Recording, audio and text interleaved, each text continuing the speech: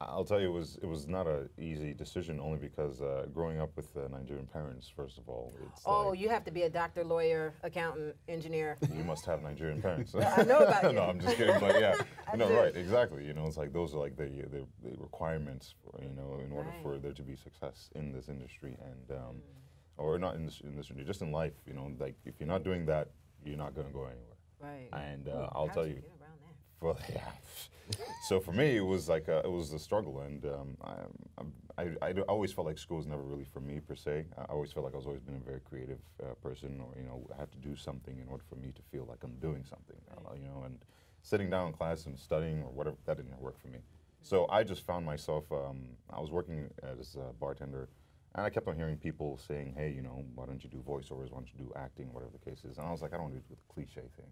You know, everyone is an actor or voiceover, like whatever the case. And I was like, I don't want to do that, you know. And then after a while, I think I'd lost my job and I was home. I started writing and I was like, you know what, something about it. I found myself writing. I was like, I think this is somehow speaking to me. And I was like, well, I don't want to just do anything. I was like, what do I want to do? And I was like, I want to do voiceovers. I want to do voiceover like video games, animation, stuff of that nature. Oh, not like, you know, not just voiceovers for like, Jones, yeah, not what's just James Earl James, Jones. not like that. Yeah. Speaking of which, it was a funny story. While I was in college, he came to give a speech, and I asked him a question. Before he even answered my question, he was like, "Have you ever thought of doing voiceovers?" I was like, and he was like, before I even responded, he was like, "Verizon pays very well." Yes, I'm sure he knows about Exactly, that. right? Yes. So I was like, oh, well, you know what, that's cool. I never really thought of it after that, but then, you know, it's like as time passed on, you know, things slowly started dawn. I was like, I felt like, if you want to get spiritual, I started listening to the universe, and I was like, you know, a lot of people are saying these things. I was like, maybe I should give it a shot. And I remember one year I was like, let me just really dedicate all this time and effort to it. And good things started happening. I started getting an agent, you know, people started booking me for things. I was like, well, you know what, maybe this is it? You know, this is it, yeah.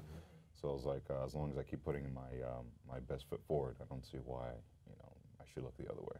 Right. Yeah. It's interesting because I have a friend who is a lawyer, Nigerian lawyer, and she has a boyfriend who's a musician. And she, for the life of her, cannot understand why her boyfriend will not get a job and, you know, be straight-laced and things like that. Because she's like, I don't understand. You need to make money. We're going to get married, you know, all that stuff. So how did you explain to your parents that? Your love. Yeah. I remember the day, too, because we were sitting down and we were talking. First of all, let me tell you, I initially went to college to study architecture, and then I went to study advertising, and then it was one thing or another. And my parents were like, choose something. Do something. I think at that point they were fed up because I didn't know what I wanted to do, but I was like, at the same time, I was like, no one goes through life. You have to at least try to figure out something, right, so, yeah, you know? True. So I was like, well, this is it. And I remember sitting them down, I was like, hey, this is what I want to do. And I really, really committed to it. They were like, are you sure? I think they had it. You had like 7 majors? Like, yeah, right, exactly. Yeah. They're like, are you sure? I was like, this is it. I'm sticking to it. They were like, okay, fine. Go with it. Do this, blah, blah, blah, blah, blah, blah. So, you know, slowly, you know, they started showing me support, and it's not just because of me anymore, you know. Now it's just everyone who's backing me, you know. It's like, that's my support system, you know. So, yeah. I'm so glad. I'm so grateful that you chose a major, first of all. Yeah, right. Not only that, but I'm so grateful I got it off my chest and let them know that, because for a long time I was like, I felt like I wanted to do it, but I was always very, you know, I always put it off because I was like, what are they going to think? Right. What are my parents going to feel like? And I think once you have your parents on board with whatever it is that you're going to do, I feel like you'll be able to do whatever it is that you want in life. That's very true. Absolutely. That's very true, because a lot of people end up really miserable if they're not doing what they want, but what their parents want. Right. What about you? What did your parents think of you in your choice? So, my parents, I wanted to go to school for music, first off. I actually wanted to study music business as well as, you know, just music technology, period. And they were like, no. Okay. If you are going to school, you need to go to school for something a little more grounded, a little more stable. And then they threw out the whole, oh, you know, that music industry, it's finicky, it's you know, it's so competitive. Yeah. But of course, I was always the kid of like I would always question everything, and I always had like an opposing thought or like a, and so they were like, you know, they gave me the whole competitiveness, and I was like, well, that's any industry though, right? That everywhere you go, there's competition. And so they insisted that I go to school for something a little more. I don't remember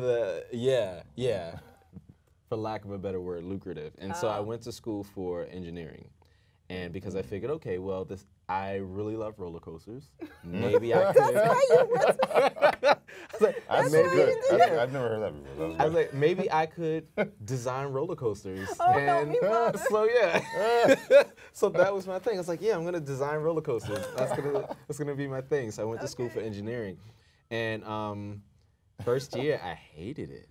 I hated it. I was like, this is not what I want to do. Like I was like, I just want to ride them. I don't want to. Can I be a I like test the roller coaster tycoon game. I can design them on there and move on with my life. So we kind of like that same talk. I was like, you know, guys, I love you, but I don't want to waste your money or my time. Like this is not where my heart is.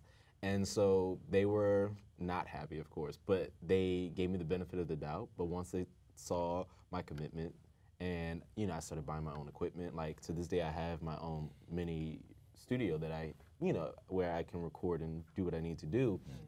So when they started seeing that, then they became fans. Right. Okay. So then when acting came along, it was one of those situations like, what happened? What happened to music? Yeah, like where's the music?